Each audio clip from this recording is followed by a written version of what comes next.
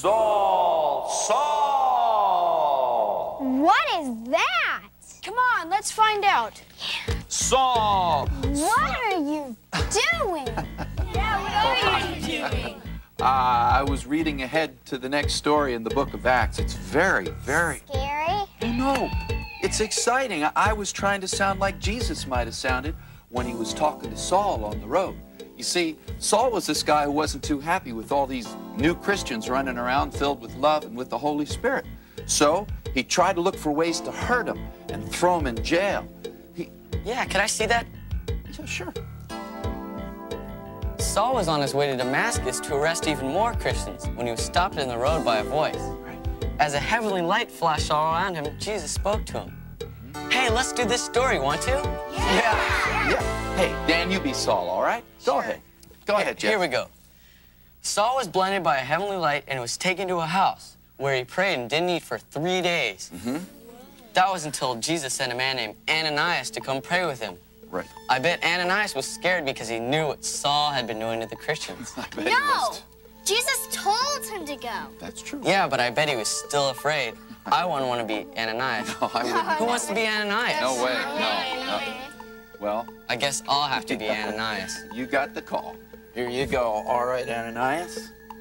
All right, you got the job.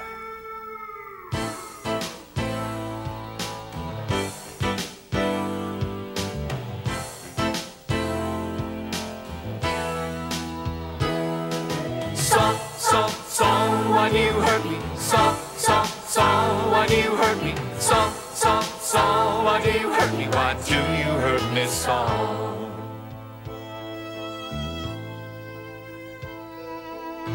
Ananias, now don't be late. Go down to the street named Straight. There's a man who lies in wait, who's blind and cannot see.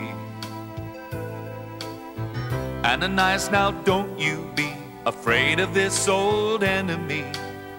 This man who hated me is praying now to see.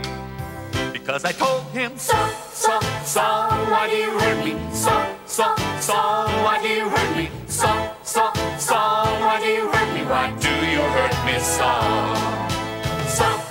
Saul, why do you hurt me? Saul, why do you hurt me? Saul, why do you hurt me? Why do you hurt me, Saul?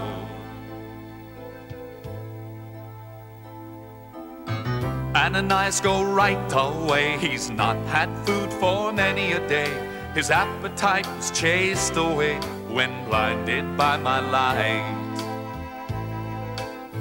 Ananias, just pray that he will open up his eyes and see a servant I've called him to be, to tell the world of me.